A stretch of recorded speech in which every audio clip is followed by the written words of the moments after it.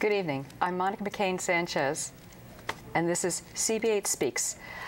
I'm a public member of Manhattan Community Board 8, and I'm your host tonight. CB8 Speaks is a monthly program about issues of interest to the residents and businesses of Manhattan Community District 8. And that's comprised of the Upper East Side and Roosevelt Island, and defining the Upper East Side as from East 59th Street to East 96th Street on the north, from the East River to the east side of Fifth Avenue. This also includes the entirety of Roosevelt Island. Community boards are local representative bodies. They're made up of 50 volunteers of each board. These people are appointed by the borough president in consultation with city council members who represent the districts that are involved. Manhattan has 12 community boards, and we are one of them. Community boards play an advisory role to the city government on zoning, land use, community planning, the city budget process and coordination of municipal services, and a public member, which is what I am, we are ancillary to that. We do not vote. We assist and we participate in various committees.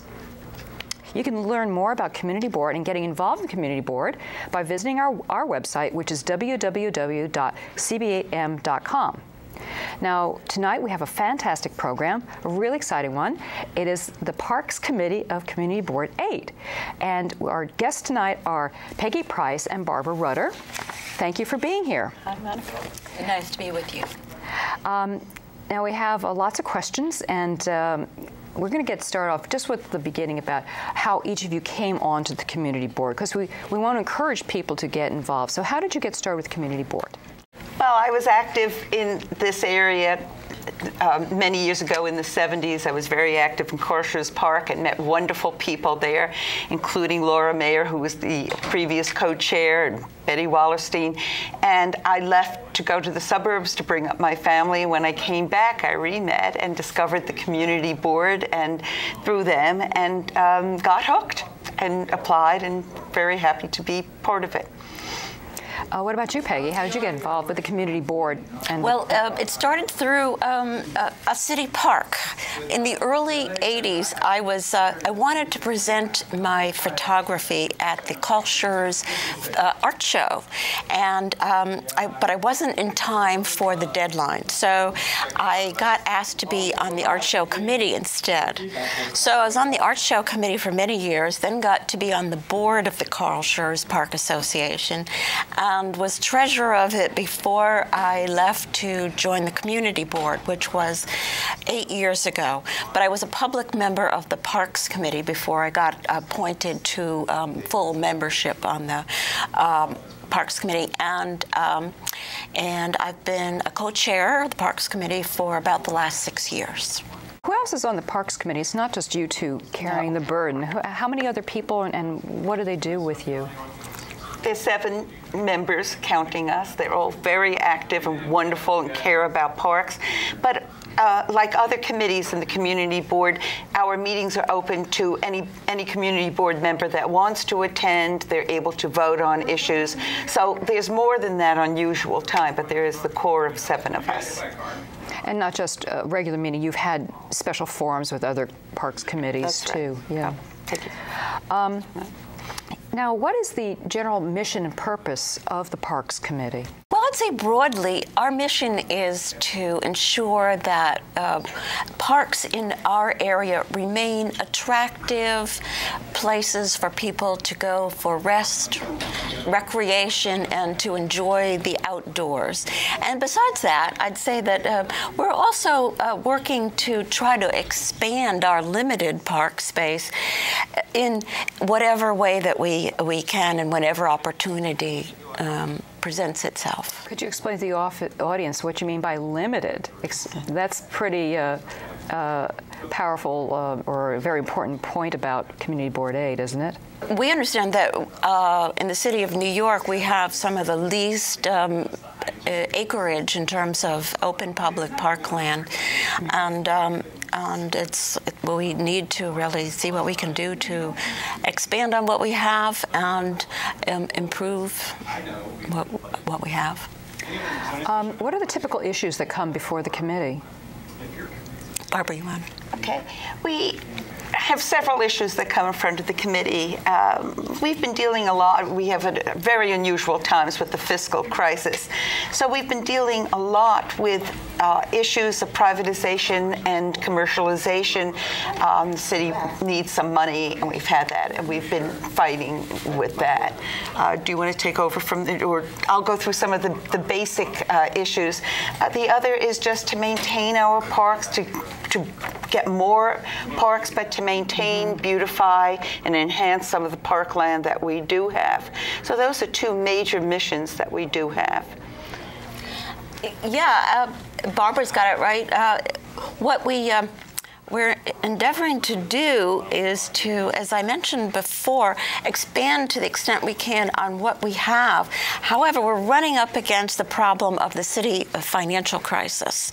And even as we embark on some major projects we're going to tell you about, we're facing a lot more pressure from the city to try to eke revenues out of the parkland we have. And this has created a number of constraints, and very time-consuming ones, and even some showdowns over use of the space as the public's interest in having open space collides with the city's need to find revenue sources, and it's looked to parks to provide them.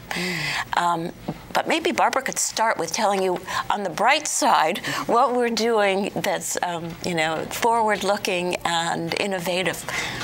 Well, I'll start with one that's very dear to my heart. We have this wonderful waterway, the East River Esplanade, that we have in our district, but it's in terrible condition. I think anybody that lives in our district knows how wonderful it is to walk along the water, or to sit with a cup of coffee and on a beautiful summer or spring day, and to sit and watch the boats. And it's very well used by everybody, but it's in absolutely terrible condition. And one of our missions is to work to beautify this. We are told that before we can do that, we have to fix it. My analogy is that before you can wallpaper a wall, you have to make sure that the leak is fixed, so that you're not wallpapering over the leak. And there's some very bad conditions. So the underpinnings are in very bad condition. And we need money, and not just a little bit of money, a lot of money. This would be a major project to do it. So we are working very hard with our elected officials who have taken it on and have indicated an interest to work with us, and other city agencies, to make sure this has been done. So this is something we're working on. We hope that it will. We've done some other things. You want to talk?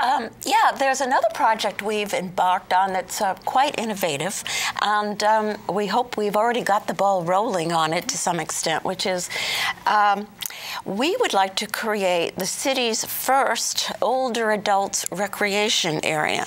And we found an area in John Jay Park at 77th Street. We want to, we're asking the Parks Department to install in that area, which is right now very underutilized, not only benches and checker tables and new plantings and surfacing, but also what's really innovative is a series of outdoor exercise equipment oriented to middle-aged or older people. I have seen this, actually I've tried it, this equipment in Shanghai. A lot of fun, really attracts a lot of people. But I've just read that London just unveiled its first recreation center for older adults, and the concept also exists in Canada.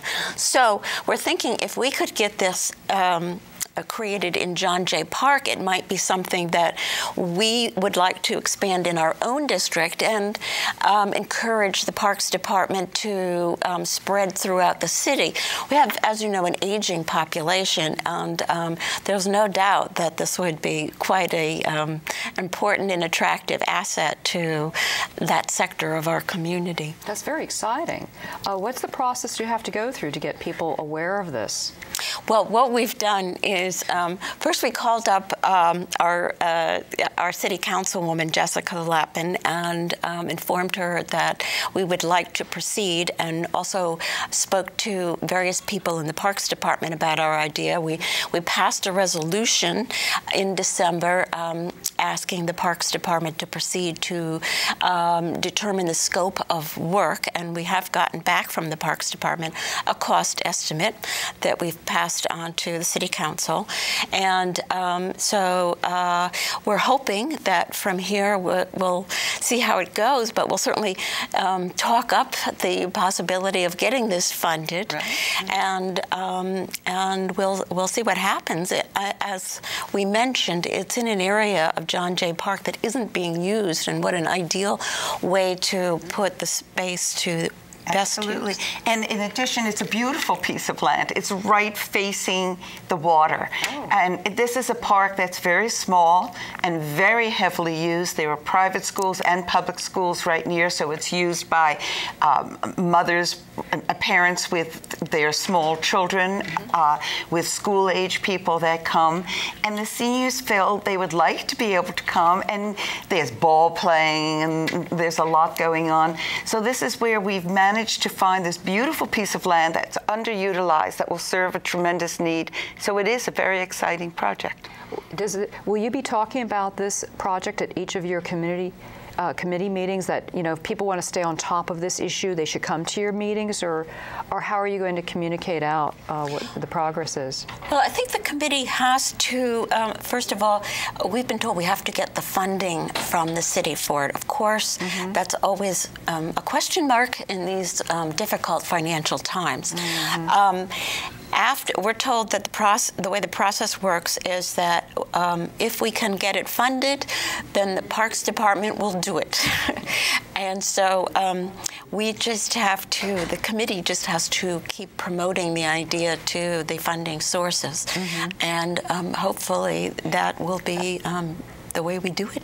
And as we do with all the issues, is they become agenda items that are announced, and the public can come. We do encourage the public that's interested in it to come and give their opinion. And so it's periodically on the agenda to keep an update on what's going on.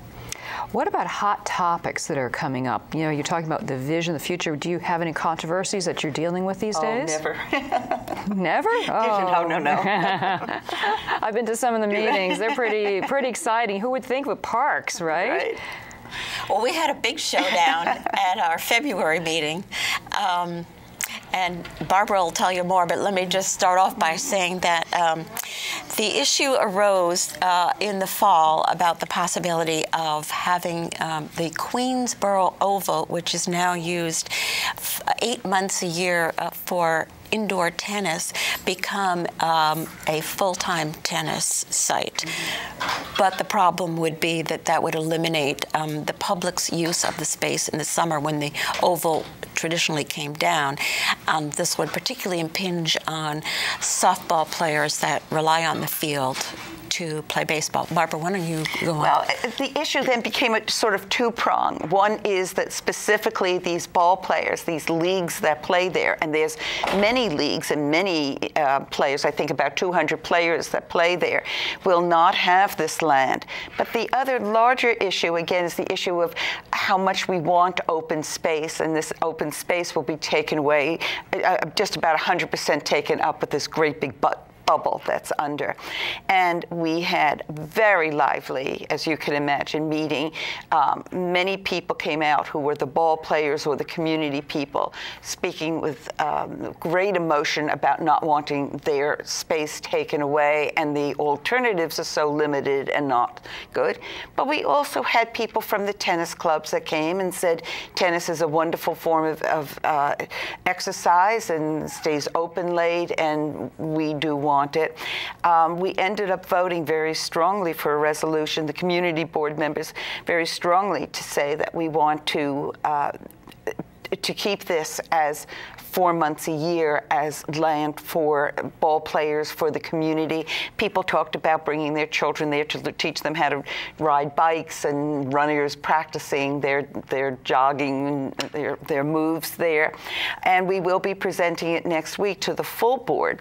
And what is also very exciting is that it really was democracy at work, and the borough, Manhattan Borough President Castro, not President, I'm sorry, Commissioner Castro was there, and he promised that he would listen. We don't know what the end result will be, but we hope that our voices will be heard, and next week we'll see what the result is.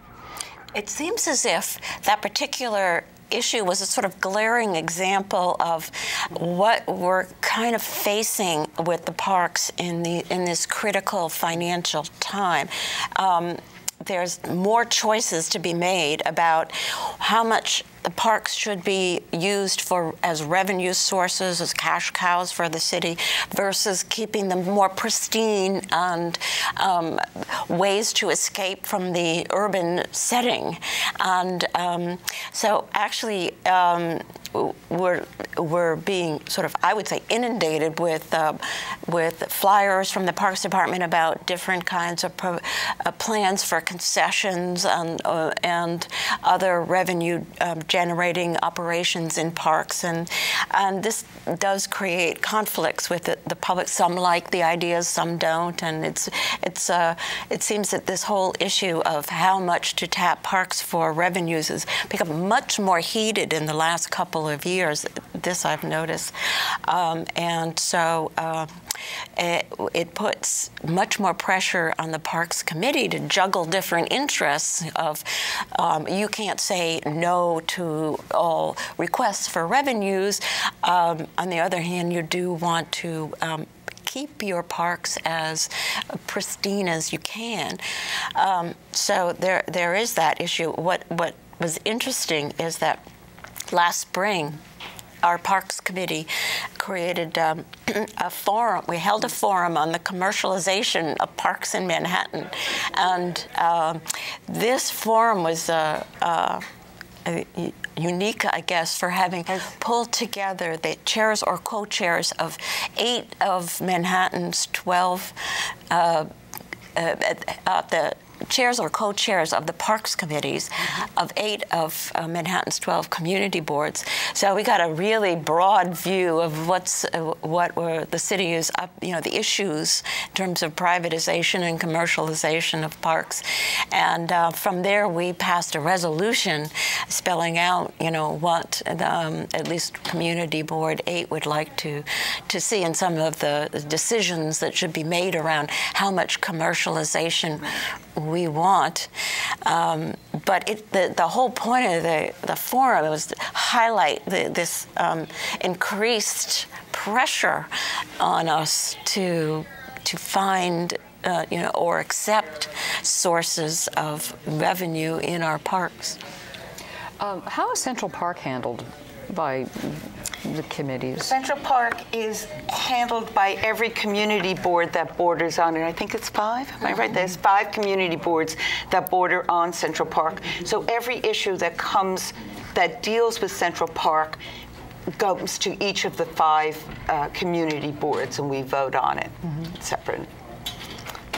Is that a frequent topic at some of your meetings, Central Park, or is it mostly within? It is. Okay. Absolutely. It's a big park and a lot going on there. Oh, yeah. What do you foresee to be important issues coming up in the next 6 to 12 months? Do you want Get out your crystal ball. Try to think. Well, I think in terms of we will be spending a lot of time on these initiatives of the waterfront and park improvements wherever we can. I do think there's going to be a steady flow of requests for concessions and other revenue-producing issues in the park that will have to be handled. But the other thing is, we've talked about, our community is really shortchanged in terms of open public park space. And what can we do to expand on that? Now, obviously, the problem is made more acute by the fact that there is this financial crisis. However, there may be ways that we could seek out to get more open space available to the public, and we're going to be really scouting out to find what we can possibly do to open up more space in our community. That's great. I think if we can redo the waterfront, that will make, even though we're not expanding the space, but it will make it so much more usable and enjoyable, I think that will add something to Hasn't it. there been a new addition down at the south end of the Oh, waterfront? there's been new additions in every area but ours, and that's been one of our pet peeves. There's been a lot of work being done on the waterfront, and there is a waterfront plan that's being conceived now, and we want to be a very active and vocal voice in there to say, remember us, we need it. How involved is the community on a regular basis, except when there's a big controversy? If there's not some, shocking development, do you find that people come to your committee, or is it just when there has to be a big issue? I think, New Yorkers are busy people, so they're not going to show up unless there's some burning reason to. It does seem that there's often something related to the parks, although I have to say that the attendance at February's meeting at the Queensboro Oval probably topped anything that has taken place in terms of attendance while I've been a co-chair. People come, it will depend on the issue, but there does seem to be an awful lot of interest in park-related issues, and the newspapers certainly seem to be covering the topic of parkland in the city of New York quite a lot. So. Well, the Queensboro Oval got a lot of press coverage. Right. Do you get that kind of coverage normally? Or was that unusually? That was unusual. It was such a hot topic, and I think that was unusual in many ways. So we usually don't get that much. One of the papers, I think, kind of really was the Daily News had a picture of Joe Namath playing softball there. Yeah. So I guess you haven't heard from Joe Namath. So no. Yeah. I did hear some whispering. Maybe that was it. Oh, okay. He snuck into the back of the meeting, right? Right.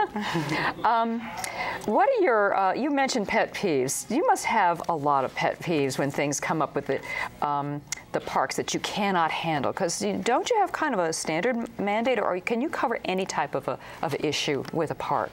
I'm not aware of any limitation on what we can talk about or address, and as we've been saying, that not only do we react to what comes our way, but we go out and scout for how to improve the parks. Right. And so the sky's the limit as far as we're concerned. Oh, that's interesting. But I think with pet peeves as general throughout the community board, we are just an advisory board, and sometimes we feel very strongly and we don't get our way, and that is a pet peeve. We would like to have full control in whatever we say that everybody reacts to. But that doesn't always happen. But that's true, I think, with every committee in the community board. And sometimes the pet peeves of people, the parks is something very personal about it. People really care when this tree isn't right and whatever. And sometimes there's this feeling of frustration of wanting to help the person, and is it an issue that we want to tackle, and so on. We do discuss that a lot. Do you go into a park and relax, or do you just walk in there going, oh my God, I see a new problem, or oh, they didn't do this? I mean, what do you feel like when you walk into a park? When I was on the board of the Carl Schurz Park Association, one of the issues was dogs running around off-leash, which was annoying, not only because it could destroy the lawn, which is very costly to repair, but also because there is a dog run, well, actually 2 dog runs in Carl Schurz Park, so there was no real need for the dogs to be running around off-leash. So I would go in there, and I couldn't stand it. There'd be dogs running around everywhere, and I'd either have to say something to them, and which I hate, and of course they'd get angry, or I'd have to just turn and leave. I couldn't take it, So it can be hard. I mean, most of the time you go to the park to relax and and maybe get a tan or something. But it depends on the situation. If there's an issue that you're aware of and you see it happening, you want to call the police or something. So it has that. Do you make 311 calls when you're in the park ever? I do with everything. I do walking the street, I see a pothole and I call 311. It is very interesting. Again, this is not just parks, but generally. I was once asked about my experience on the community board, and I said you would never look at a tree or a street or a building in the same way again. And sometimes you feel like you're becoming negative because you find what's wrong. I still love parks. When I'm on the west side, unless if the weather is halfway decent, I'd rather walk home and walk through the park, and I feel like it's my psychiatrist. It's a different world. I come out feeling calm, and a walk down the river is just along the East River Esplanade is just wonderful for me. I love it. Plus, we're tree huggers. You know, not among the many projects, so many trees have been felled as a result in order to provide for the construction of the 2nd Avenue subway. So we've been strongly on the case to ensure that we obtain all the 444 trees our district is owed as a result of the trees cut down for the 2nd Avenue subway. So we've been very active, and we're doing quite well, and we're almost up to getting planted what we're owed, so we're very excited about it. Yeah, and it's amazing how that isn't a broad topic like the waterfront or something, but it really does affect people's lives. We do have people coming to the meeting because their wonderful 25-year-old tree is being knocked down or not doing well. And that's little things that we can do that really does affect your everyday life. So it's nice. It's a nice feeling. We only have a couple minutes left, so we're going to do a snap poll with you two. What's your favorite park in Community District 8? Well, mine would be Carlshires Park, but I'm biased, having been on the board a long time. I'm not now on the board, but it is a lovely park. All sorts of amenities. That's what's particularly nice about it. There's the playground and areas for rest and relaxation, the dog run in the basketball court, and all sorts of amenities. I agree. And then going on to the East River Drive. But two of my children grew up, I always said I should pay my rent to Carlshires Park and not to my landlord, because we lived there and I have a fond feeling for it. And it's a wonderful park. How often do you get to the parks anyway? Do you make it? Do you have to go, or is this just something you? For me, the winter is less often than the summer, and when I have a chance to walk, I may walk 2 blocks out of the way to walk downtown by the river rather than walk on 1st Avenue, 2nd Avenue. I love it. And I would walk through Central Park to get home. I'm often walking through a park rather than just sitting there. But nice weather, I do like to sit there also. And Peggy, you said you've been to Shanghai and you've visited foreign parks, but I just noticed we're going to be wrapping it up right now. Hold that answer. So we're going to do another show. We're going to talk about other parks and comparing them to our community district. Thank you very much. Thank you. And thanks everyone for joining us. Have a pleasant evening.